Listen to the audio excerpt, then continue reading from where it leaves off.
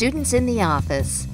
With a growing number of students working in our campus offices, there are many opportunities to mentor them as workplace colleagues. Whether it is in our own department office, the library, a student services office, the gym, or anywhere on campus, student assistants constantly interact with faculty. All of our interactions can be meaningful and focused on further providing the guidance students need after graduation.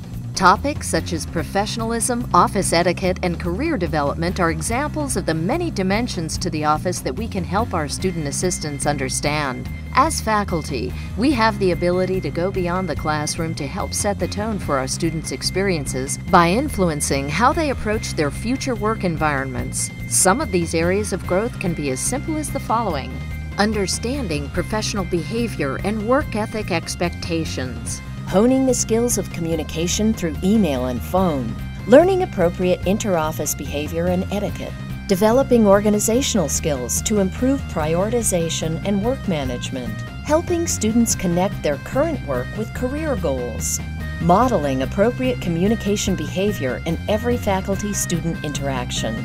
Being faculty and mentors takes a group effort. Consider partnering with the Career Center and the Office of Human Resources to find additional ways to support our student assistants.